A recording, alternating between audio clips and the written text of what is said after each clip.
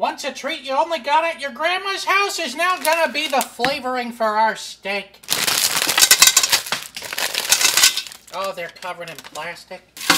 That pot's too big. I'm gonna be here all day. If I knew this was gonna take all day, I would have brought a piss pot. Salt, fresh cracked pepper.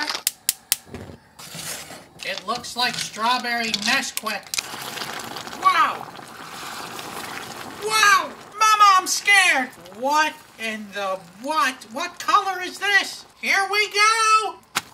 What's going on here? Hey guys? What the heck?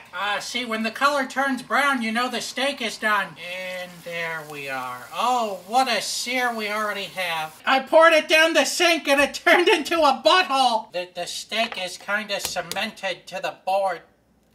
There we go. If I didn't know what this was, I wouldn't even try it. Let's give it the old college try here. And we overcooked the heck out of it. Here we go!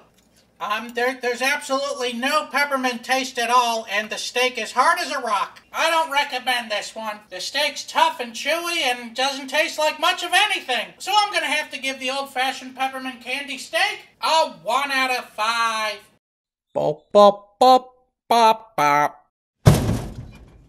I'd be remiss if I didn't try some of our steak brittle. Tastes like burnt peppermint and something else. That's a 0 out of 5.